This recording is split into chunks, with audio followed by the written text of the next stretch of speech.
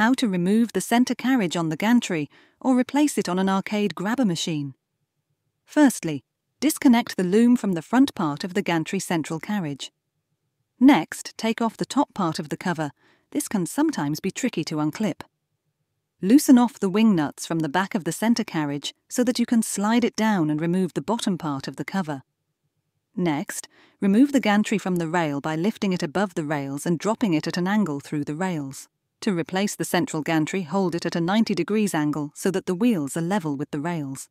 Next, squeeze the rail over the string and rotate the central carriage forward. The wheels should fall onto the rail back and front and can easily move up and down the rails. Slide up the bottom cover until located in place.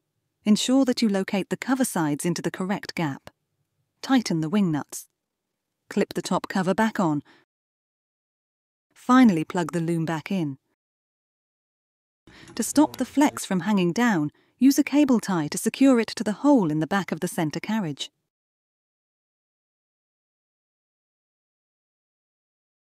I hope this video has helped solve your issue. Our full range of products and services can be found at www.maxgrab.com.